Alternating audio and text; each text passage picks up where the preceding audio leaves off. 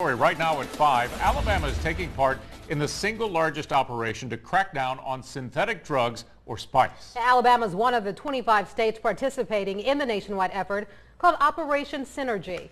More than 35 local, state, and federal authorities served hundreds of warrants to drug manufacturers, wholesalers, and retailers in 10 counties. Alabamians should be aware that synthetic drugs are dangerous to their health. And as governor, I'm going to do everything I can to rid Alabama of these types of drugs. Governor Bentley says law enforcement has been preparing for the operation for months.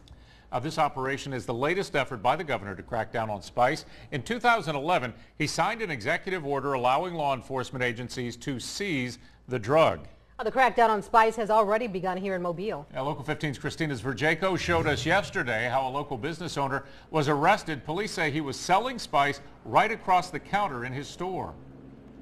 She joins us now from police headquarters. Christina, Chief James Barber says it's almost an epidemic. Kim, spice has really become a hot topic for Mobile Police Department, and despite making several arrests, they're saying the problem is still bigger than ever. When it comes to synthetic marijuana in Mobile, the police department say they are in uncharted waters. This particular spice that we're seeing on the streets right now is unlike the spice we saw a month ago. And so there is a lethal medical emergency that's occurring on the street. Police Chief James Barber says that although the department has dealt with spice in the past, the problem has never been as severe before, something that the Mobile Drug Education Council Director Virginia Guy says she agrees with.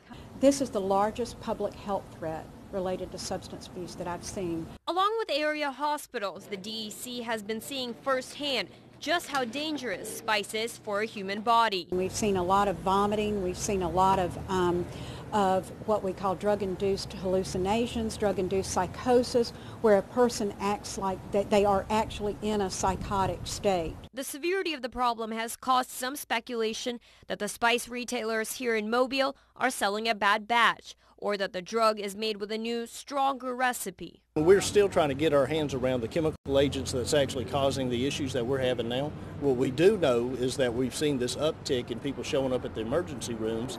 You're seeing an effort on our part to deal with something that's really arisen over the past few weeks.